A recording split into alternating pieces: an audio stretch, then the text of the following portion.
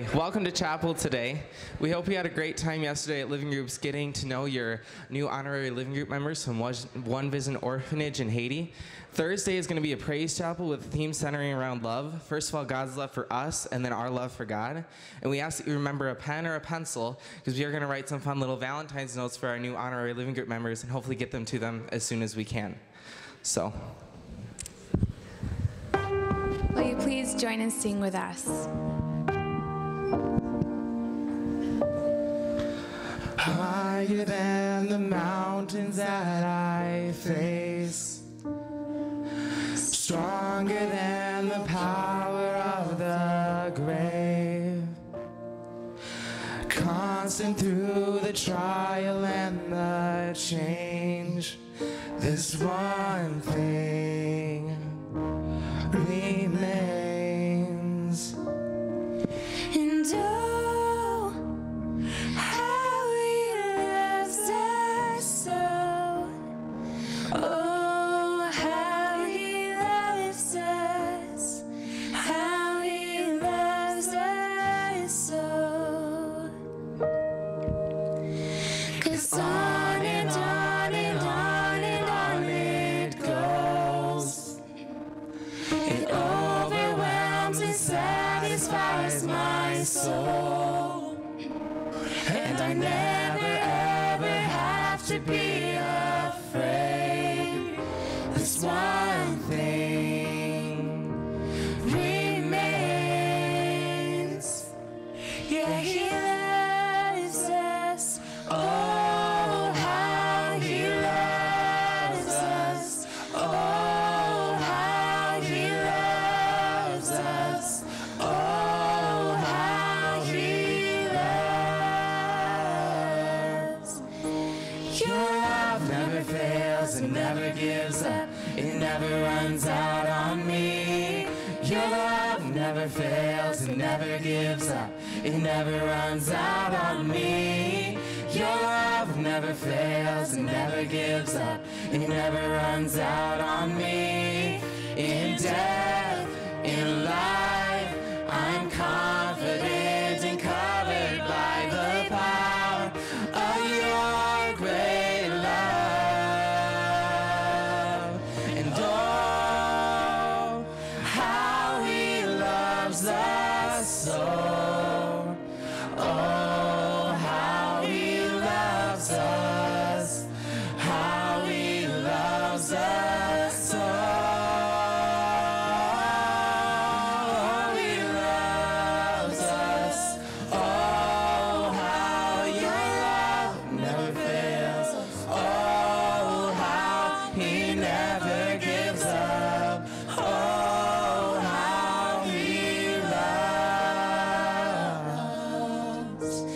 Your love never fails. Oh, how. Your love never fails. Oh, how. Your love never fails. Oh, how. He loves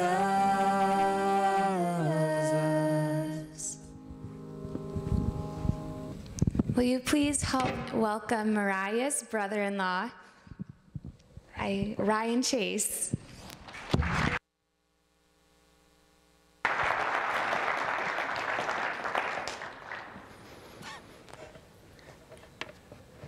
Good morning. It's good to be with you guys here. My name is Ryan Chase, and I'm a pastor in Sioux Falls right now at a church called Emmaus Road Church. And prior to that, I taught high school Bible at Sioux Falls Christian for the last 9 years. So I think I have some sense of what life is like for you here in a Christian school. And I love what I hear about what God is doing here, and it's an honor for me to be with you this morning. James was one of almost 650,000 men who was drafted for the Vietnam War. And he tells this story that in basic training, the drill sergeant was a really tough guy. He was always yelling at these draftees. When they were doing field exercises, lying on their bellies in the mud, in some shallow foxhole, he would step down on the backs of their helmets and yell, "Keep your head down!" Sometimes he would kick them so hard it made them see stars. He was always yelling, "Keep your head down!" Some of the recruits hated him for this.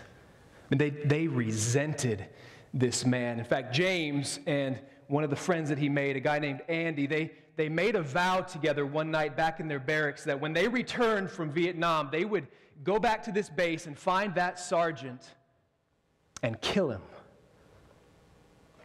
Finally, the day came for those Marines to ship out. They flew to the South Pacific. They boarded these troop transport ships, and they headed for the Mekong Delta. They offloaded near shore. They waded onto the beach, and immediately the Viet Cong came against them.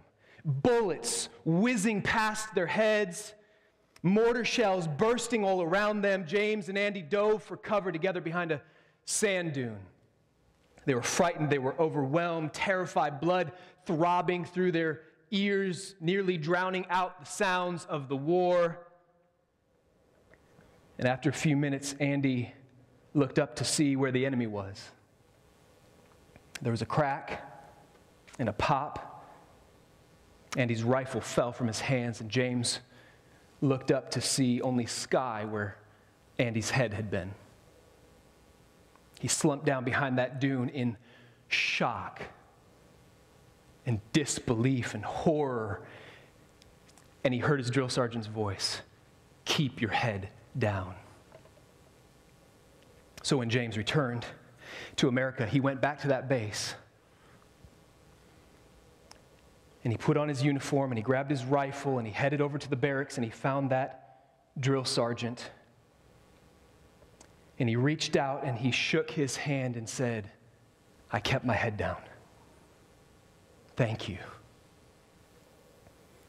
So my question for you this morning is this: are you a James or are you an Andy? Both went to boot camp. Both got the same training. Both heard the same warning over and over again: keep your head down. Both of them at one time felt resentment toward the man who gave them that training. One heard it and did it, and he lived.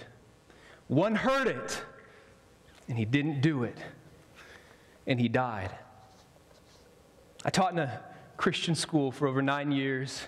I taught high school Bible, and I have taught a lot of Jameses, and I've taught a lot of Andys over the years.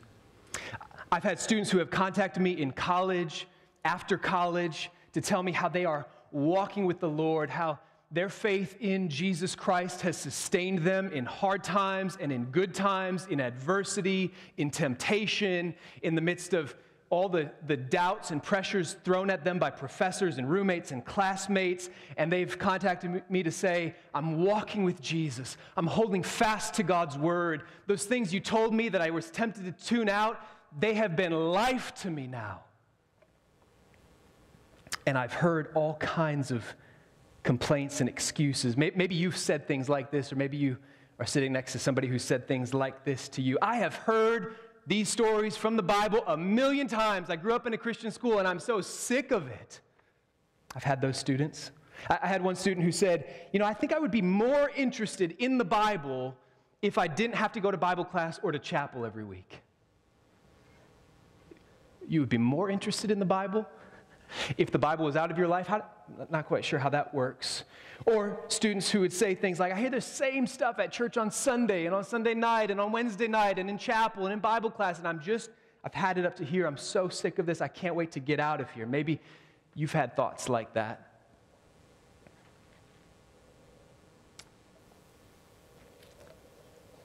Maybe you feel like teachers and administrators keep stepping down hard on the back of your helmet, telling you, "Keep your head down." And you're thinking, "I just can't wait to get out from under that." I have a gracious word for you this morning from God, for you, from Luke 8:18. If you have a Bible, you can turn there for yourself. Luke 8:18, Jesus says this. These are kind words from Jesus.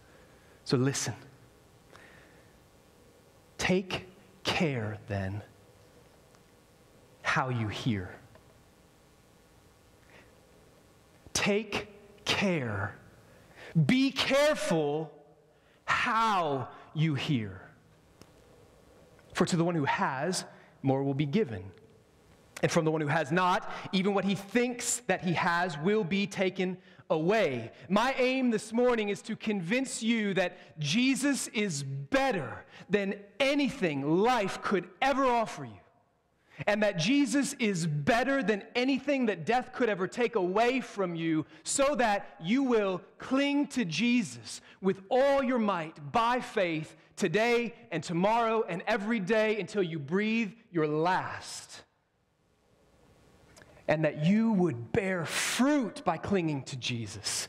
There is an incredible opportunity before you. Attending a Christian school. The Word of God is like a seed that is sown, Jesus says. He says this right after telling the parable of the sowers. I'm sure that you are well acquainted with that parable. And Jesus says, the seed is like the Word. And there are some who hear that Word and they receive it and they bear fruit and they yield a harvest 100 times what was sown in them. And when I think about the seeds that are sown in your heart day after day after day, year after year after year throughout a Christian education, oh my goodness, the harvest that could come from your life as you live bearing fruit with that seed 100 times what was sown.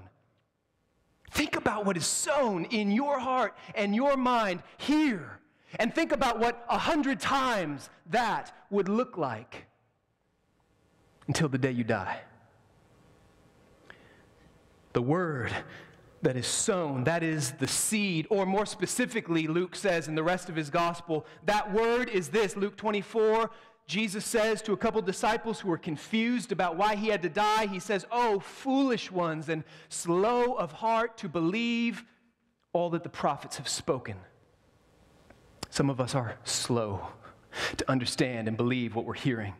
Was it not necessary that the Christ should suffer these things and then enter into his glory? And so beginning with Moses, you know that, Pentateuch, the first 5 books of the Bible, beginning with Moses and all the prophets, the rest of the Old Testament, Jesus interpreted to them in all the scriptures the things concerning himself.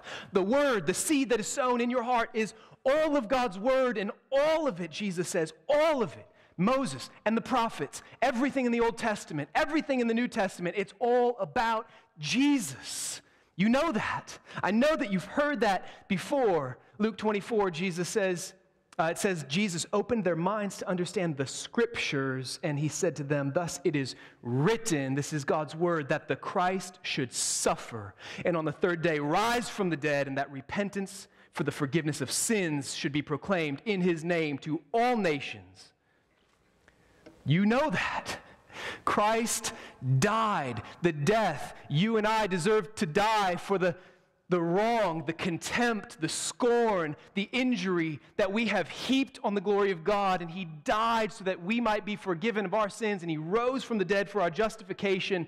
And that message of forgiveness of sins in Jesus is now to be proclaimed to the ends of the earth. We have the good news for the world. And I'm not telling you that because I don't think you've heard it before. I know you've heard it. The problem is, hearing it isn't enough. There are different kinds of hearers, and Jesus says to you this morning, be careful how you hear. He doesn't say, just hear. He says, be careful how you hear, because lots of people hear and don't receive it. Lots of people. In the parable of the soils, Jesus says that there are 3 ways not to hear, and there's 1 way to hear. 3 ways not to hear. Jesus describes those who are like the path, the soil that's packed down, walked on, it's hard and firm, and any seeds that fall there, they don't take root. In fact, they're snatched up. In Matthew's account of this parable, Matthew says it like this: when anyone hears the word of the kingdom and does not understand it, the evil one comes and snatches away what has been sown in his heart. Those who hear the word and don't understand it. I don't know if any of these students exist here, but I had them over the years as I taught high school Bible students who just didn't understand. We had a student once who didn't grow up in a church, a Christian home, came to Christian high school for the first time, totally unfamiliar with the Bible. They were in one class going through the crucifixion and the part where Jesus is on trial before Pilate, and after the class she went up to her Bible teacher and said, "So why is there a Pilate in the Bible? I didn't think they had planes back then." I mean, she was not familiar, and there are people like that, but I've had other students who have heard it their whole lives, and yet they don't quite understand it. Maybe they've got doubts or questions. I had one student, his sophomore year of high school. He was in trouble for some behavioral issue, and I was sitting there talking with him, and I was sharing with him that there was hope for him, that his sins could be forgiven through Jesus. And he looked across the table at me, and he scoffed, and he said, "What you just told me? I've heard that 1,000,000 times, and I'm so sick of hearing that." And I said, "I know, but it's the only message that will change your heart, so I'm just going to keep telling it to you over and over again, because it's the only hope you have." The next year, his junior year, he came to me. He told me that he had gone over to his friend's house, who went to a public school. By God's providence, this is crazy. This friend was born in Thailand, grew up in Canada, moved to Sioux Falls, grew up in a Hindu family, heard about the gospel at a public school, put his faith in Jesus, and shared the gospel with the kid who grew up in a Christian school. They sat there from 10 p.m. till 4 in the morning, and this kid just kept telling him about Jesus' death for his sins. And this student of mine kept saying, "Yeah, I've heard that, I've heard that, I've heard that." He told me this morning, because I asked him if it was all right if I shared this. He said it was around 4 a.m. that all of a sudden, it was like his eyes were opened, and he said to this Hindu who's become a Christian, "Why have I never heard this before? That's the best news I've ever heard in my life." And he came into my class and he told me, "How come nobody's ever told me this?" And I just smiled and said, "That's all I've ever been telling you. And God has now given you ears to hear." So what about you?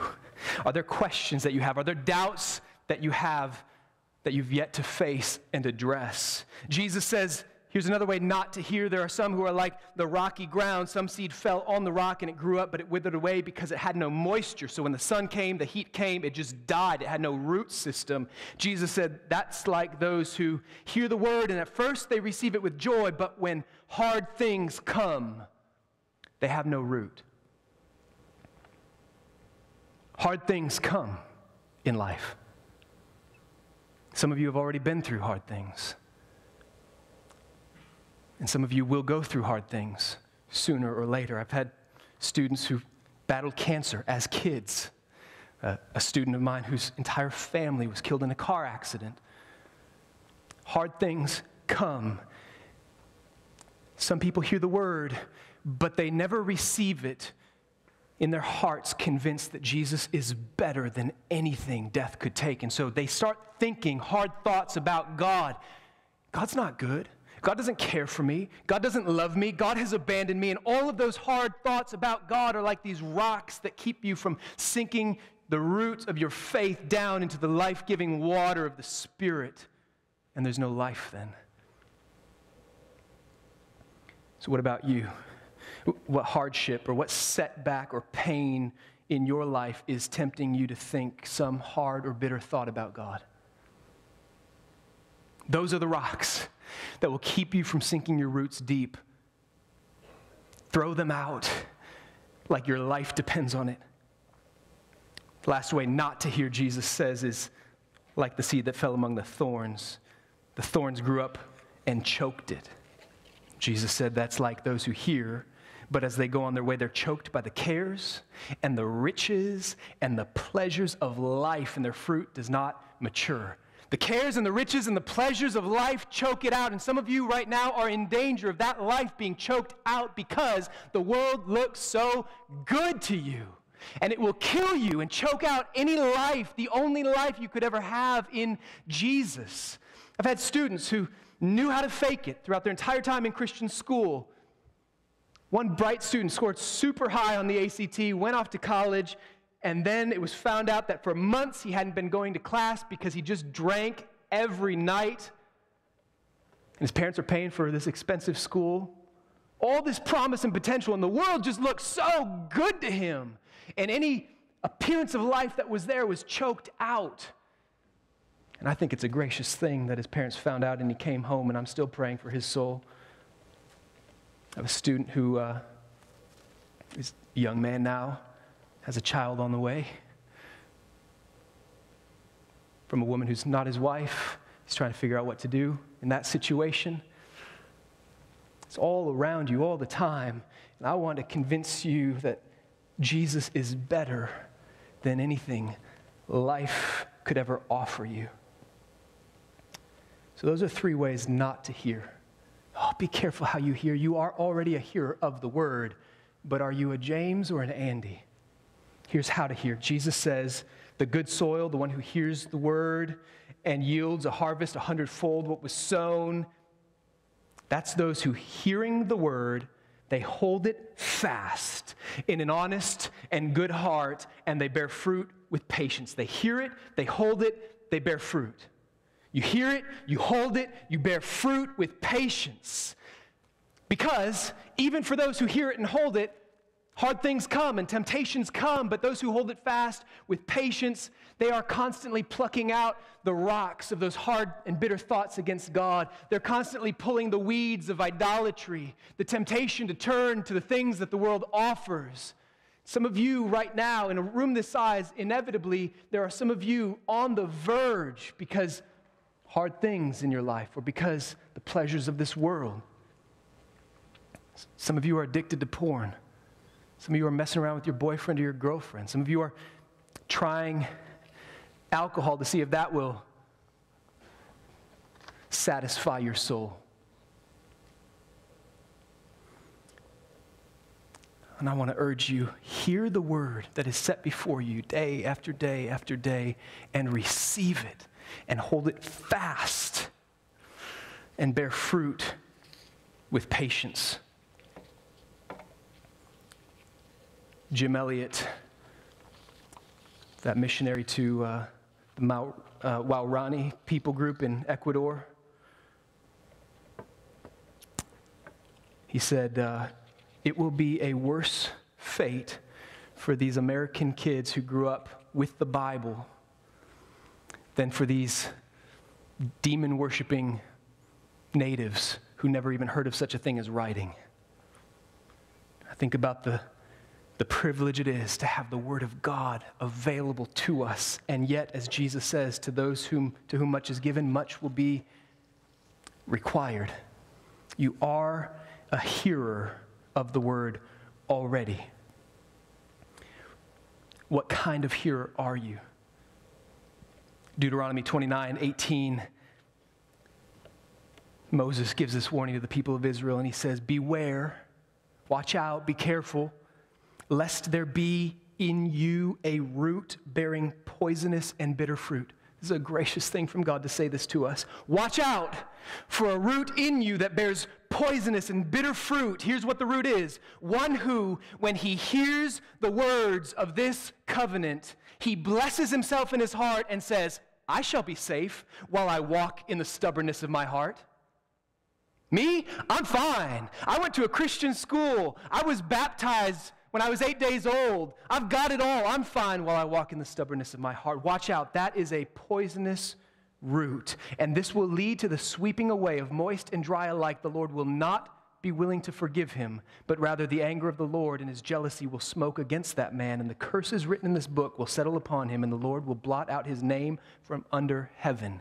You think God loves us to warn us like that? Why else would he tell us? For our own sakes, turn, and why would you die? Hear the word, hold fast to it, and bear fruit with patience. And if you're holding fast to the word today, then may this word be grace to you to motivate you. Keep going. Keep bearing fruit. 30, 60, 100 times what is being sown into your life today. The fact that you're sitting here this morning means God is kind to you. Because here you are again, hearing the word. Is it falling on soil that's receiving it and bearing fruit, or on a hard heart that grows increasingly bitter?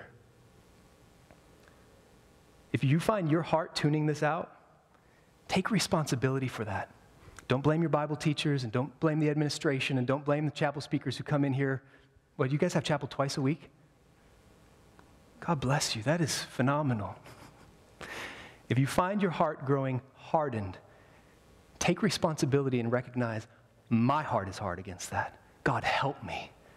It's not anybody else's fault your heart is hard.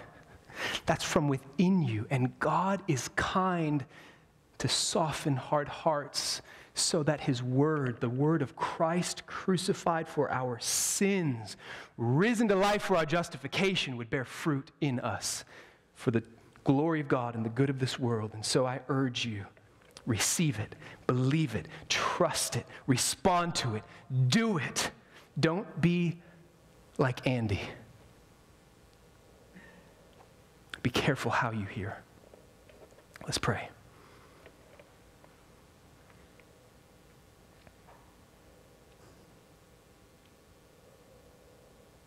Father, how gracious you are to give us your word, which tells us about all of your greatness and all of your glory and all of your power and your beauty and your worth,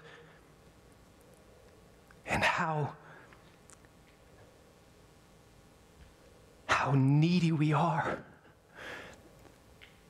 that we hear your word and so frequently turn from you to empty things that can't satisfy our hearts.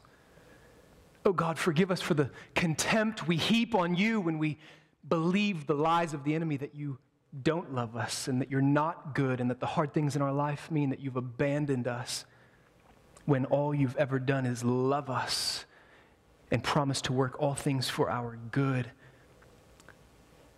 Oh God, when I think about the harvest that could come from the seeds that are sown on these hearts through a Christian education, what a glorious thing that could be for the good of the world. So let these hearts receive and hold fast and with patience bear fruit to the glory of your name and for the joy of the world. Amen.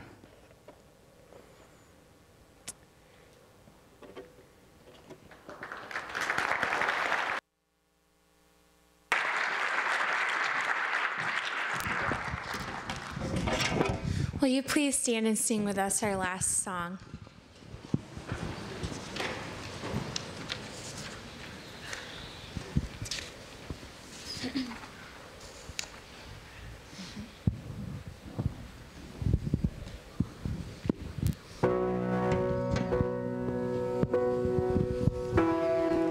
I've heard 1,000 stories of what they think you're like, but I've heard the tender whispers of love in the dead of night. And you tell me that you're pleased and that I'm never alone.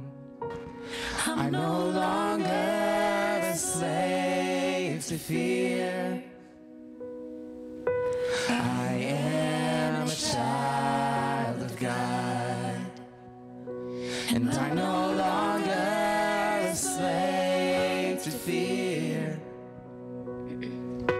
I am a child of God. From my mother's womb, you have chosen me.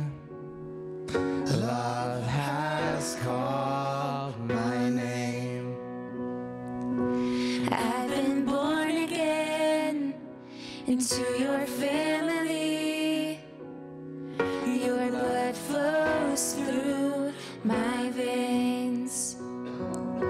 And I'm no longer a slave to fear.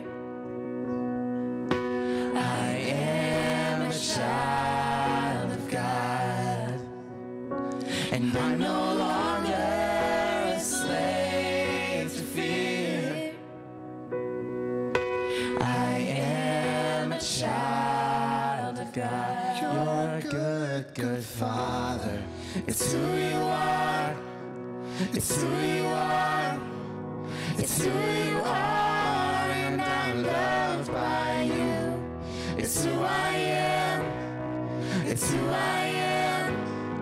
It's who I am. I'm no longer a slave to fear.